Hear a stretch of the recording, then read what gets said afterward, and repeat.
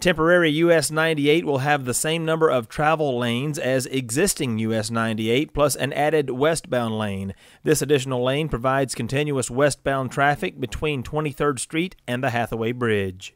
Traveling from the Hathaway Bridge to 23rd Street, you will begin to use temporary US 98 as you leave the Hathaway Bridge. Continue east and turn left at the 23rd Street traffic signal.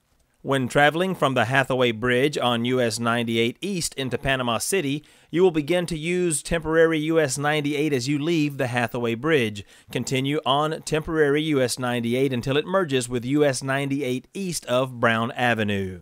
If you are driving from Panama City on US 98 west to 23rd Street, you will begin to use temporary US 98 east of Brown Avenue and turn right at the traffic signal onto 23rd Street.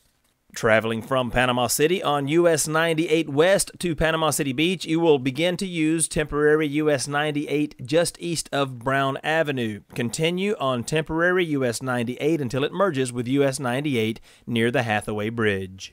If you are traveling from 23rd Street to Panama City Beach, you will turn right onto temporary US 98 at the 23rd Street traffic signal and stay on temporary US 98 until it merges with US 98 near the Hathaway Bridge.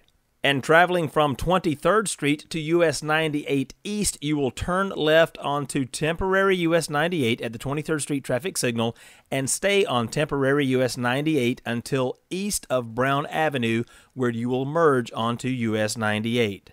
For more information, like us on Facebook, follow us on Instagram, or contact Ian Satter, Public Information Director at the Florida Department of Transportation.